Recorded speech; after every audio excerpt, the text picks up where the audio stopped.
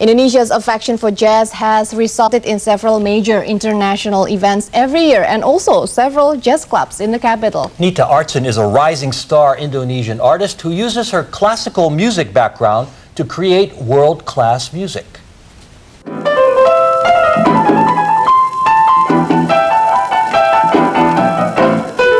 Classical is my first love, is my first touch, basically.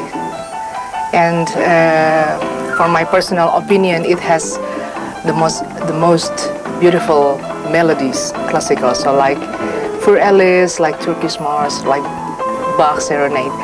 And then for me, personally, jazz has the most thick harmony in the world, all kind of music.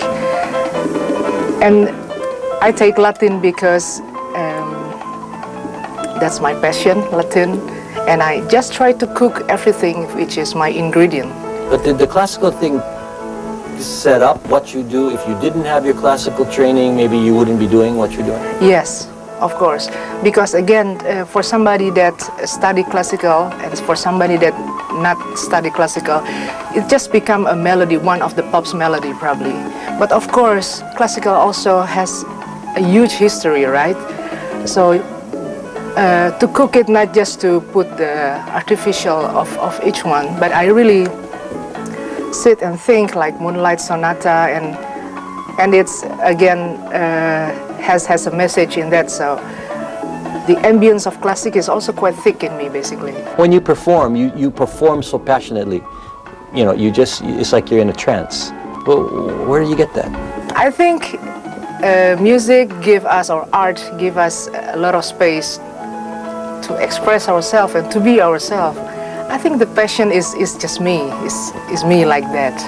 In some parts, in some songs, I can really express my passion. So, and maybe for other people, it's more interesting to see when I'm so much in my passion things. But basically, I do all sides basically. Some are really quiet and peace, part of me, and some is just joy and cool. Some is really how do you say, chilly and something like that. Where do you want to go as an artist? Do you want to be a star? You want to be an international star? Where do you hope to end up?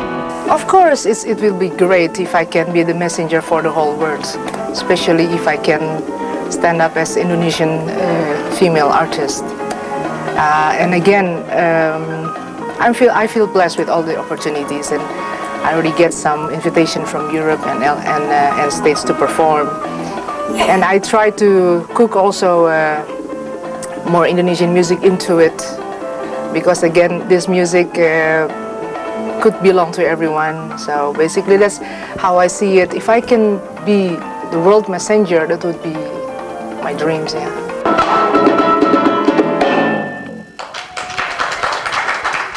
Aartsen will perform music from a new album at a concert Wednesday night at Gedung Kesenian, Jakarta. And she also plays at clubs around town, right? She does. She plays at places like Nine Muses, the Black Cat, and at five-star hotels. She plays at all of them.